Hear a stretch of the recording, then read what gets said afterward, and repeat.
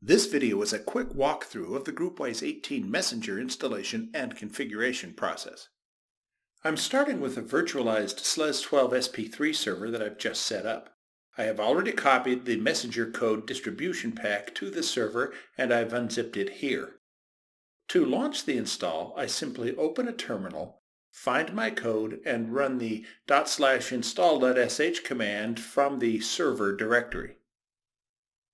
I'll carefully read and consider all of the terms and conditions and continue on. I've already installed on this server, but let's walk through it again so you can see the various packages involved in the install. And once that is done, we have the option to configure the system. I'll say yes. If you were migrating from an existing system, you'll choose option 2.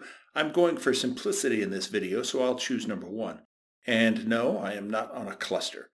Now you may need this database password down the road, so make a note of what you choose.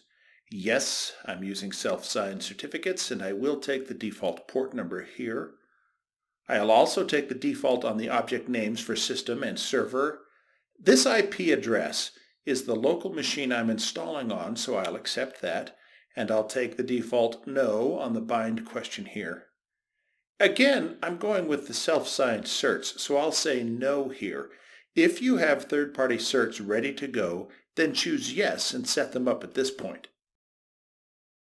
This is my host name on this server, so I'll accept that.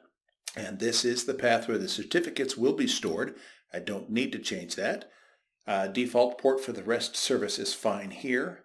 Now this step is where we tie into the existing GroupWise administration. I'll enter the address of my primary domain server. I'm using the default port of 9710, so accept that. And enter my GroupWise system admin user and password to gain access.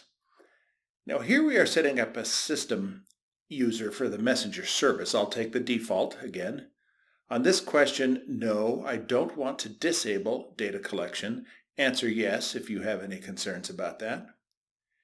And here, a final summary is presented, and if we like what we see, we can continue. Certs are created, the database is going to be configured and relaunched, and the last thing it will do is relaunch the agents. Let's let that finish. After it's finished, a handy note is displayed here showing the new syntax for checking the status of your agents. Let's just try one of these and confirm that the service is indeed running. That looks good. Well, thank you for watching. The next video in this series will be on how to configure users for Messenger in the GroupWise admin console. Thanks again.